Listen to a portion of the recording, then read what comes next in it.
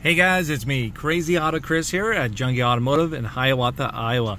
Right now we're sitting inside of a brand new Mazda CX-5. But I'm going to show you guys how to change your temperature from Fahrenheit to Celsius, or the other way around, because I know that's a common question. So anyways, you see it right up here in the driver's interface. It's 70 degrees outside. Fahrenheit is what it's showing. Then down below here for your climate control, that's going to change too as well. So everything's going to change up for you.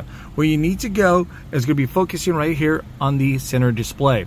As you guys probably guessed it, to navigate through that is a little wheel action to go up and down and push into select. All right, now let's go down to settings, select settings. We're going to scroll all the way down to system settings. From there, you get your temperature, select that, and then boom. So now, when we back up, kind of look here on the driver's interface, guess what? 21. Down over here, that changed too as well. Now, if you guys want to change it back, just kind of go back and repeat. Just select Fahrenheit. There we are. Now you guys are in the know.